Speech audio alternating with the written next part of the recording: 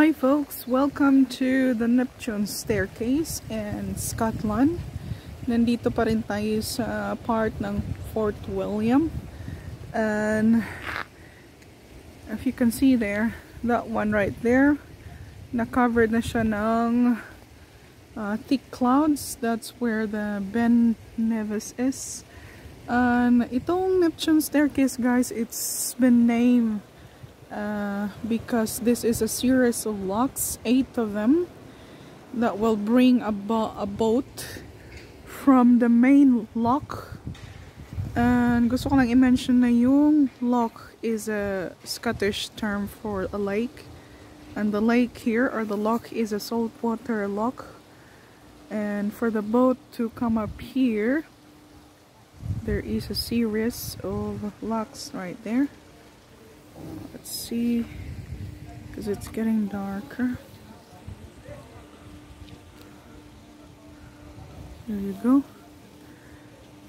So yung lock na yan, if you're coming from the lower side, this bit here, it will be filled with water, bringing the boat into a higher elevation.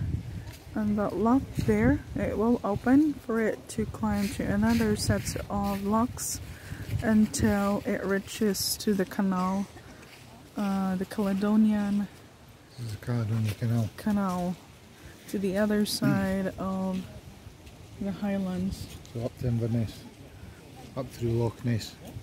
So let's go ahead and look around.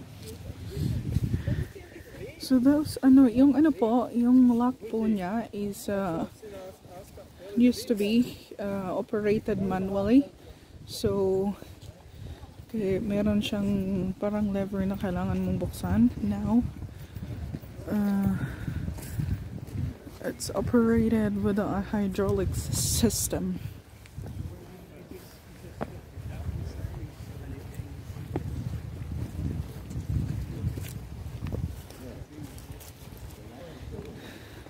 So there's a boat coming through. So I'll show you. So that's the level of water there, and the next one is filled up so that the boat will go through here.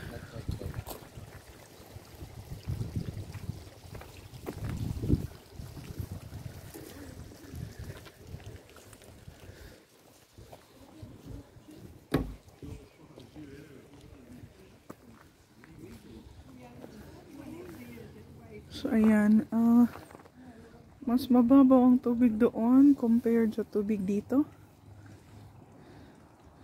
At pagdating ng boat dito, bubuksan yan. So para bumaba ang tubig at maging level doon sa next na lock.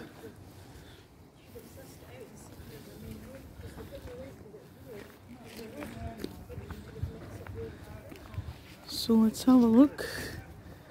Kasi meron atang boat na pababa, guys, and papunta doon sa main lake or sa lock.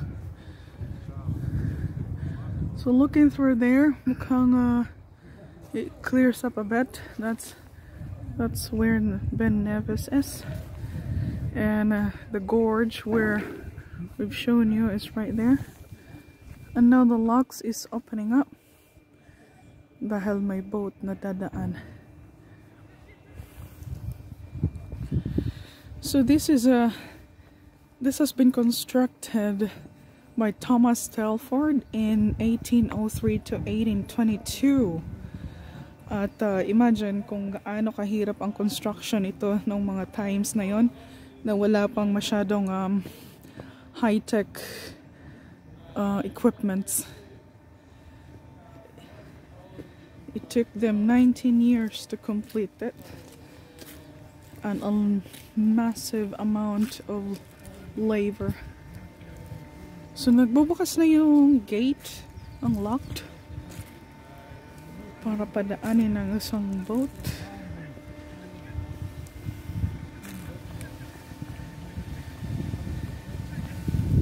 There you go.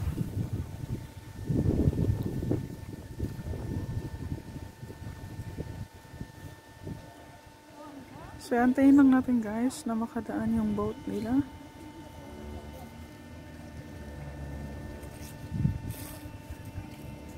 Okay. Yes. We're going to be down there when the next one just start putting the water, the bubbles up. Oh, right. Once it's through and that gate's closed. Okay, yeah, I'll have a look at that too. Thank you. That's it, just moving through, but that's the one when you see all the water at the other side suddenly starting bubble. Right. 8 locks altogether. Huh? 8 locks. I don't And know. the road opens to let them by, and there's one just before the going. 8, 10, I think she said. So there's a boat going through, folks.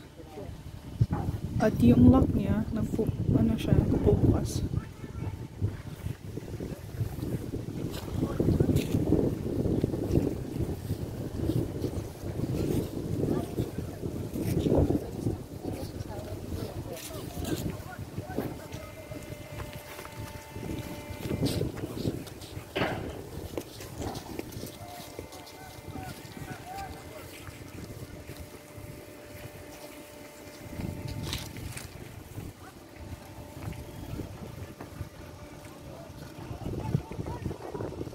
So, imagine kung meron ganito sa Pilipinas, napakaganda siguro.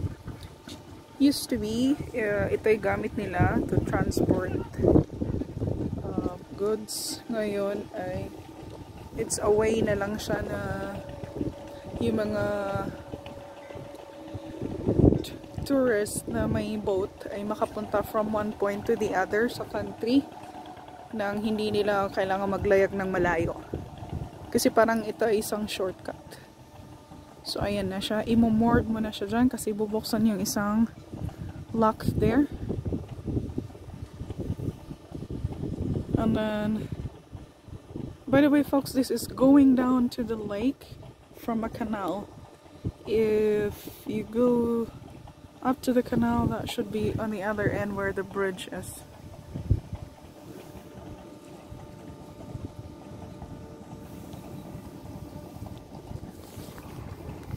So let's say guys, yung kanina na nakabukas, it's closing now to confine the water.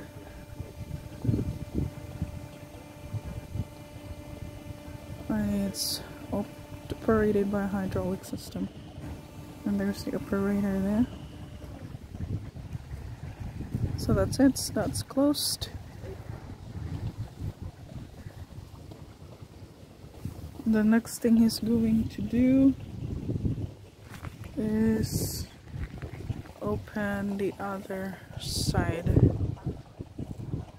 Ayan po. It's an engineering marvel.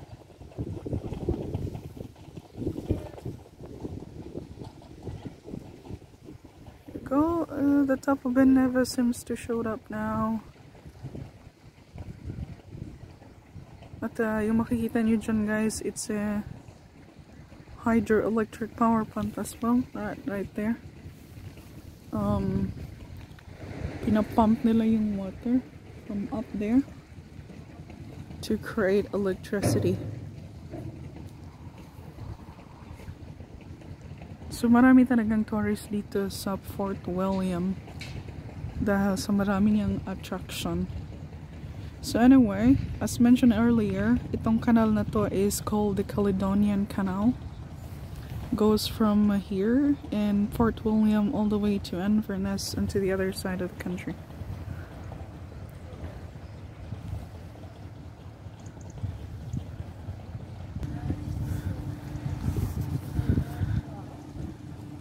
So I'll show this to you as well. Ayan na. Nire-release nila ang water para bumaba at maging level doon sa kabila.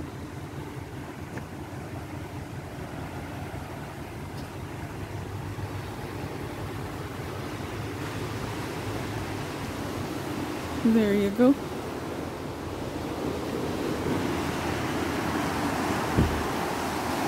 Now it's releasing the water. The boat's starting to go down. And this is starting to come up.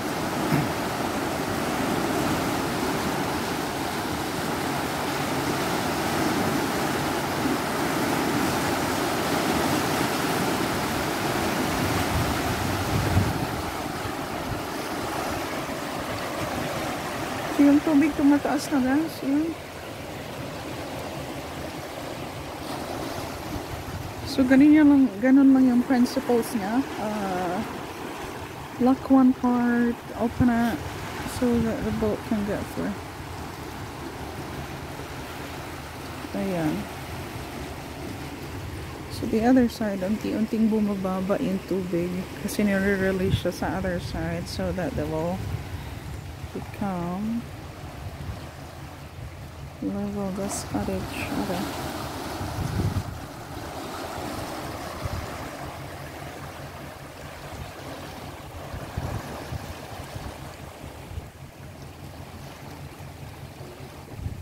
It's amazing, eh?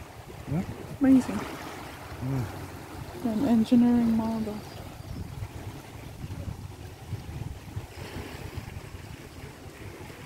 So yung makikita niyo folks yung level ng tubig sa gilid. Ayan. Bumababaan siya. At ang tubig sa next lock is tumataas.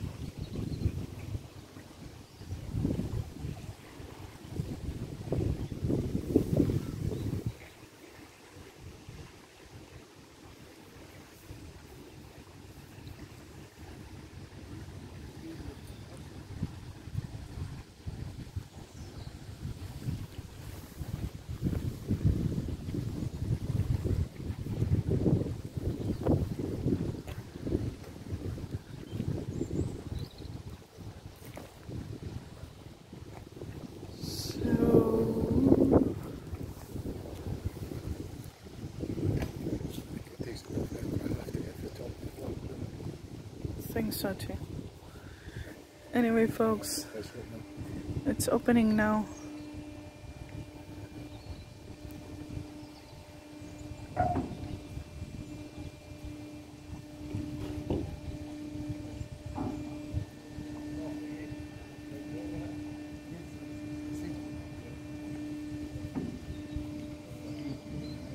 So it's slowly opening up. Kasi yung tubig at from the one lock to the other is magka-level na sila. So pwede nang mag-pass through yung boat. So yan guys is operated by a hydraulic system.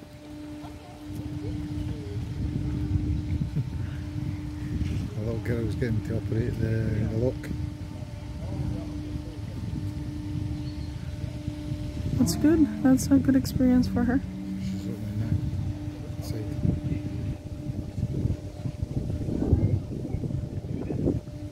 Pero itong canal na to guys can only cater to a certain size of boats. Cruise ships could not get through here. Yeah, definitely. I think I've seen fishing boats pass up through. This is a smaller version of the Panama Canal. You would get fishing boats and that maybe pass up through. Well, I suppose there's a certain gross tonnage. I don't know. I think it's limit. Maybe. I think at one time, I'm not sure, there might have been so naval ships. Yan na po folks, yung ipinakita ko sa inyo. This is Yellow reporting here all the way from the Neptune Staircase.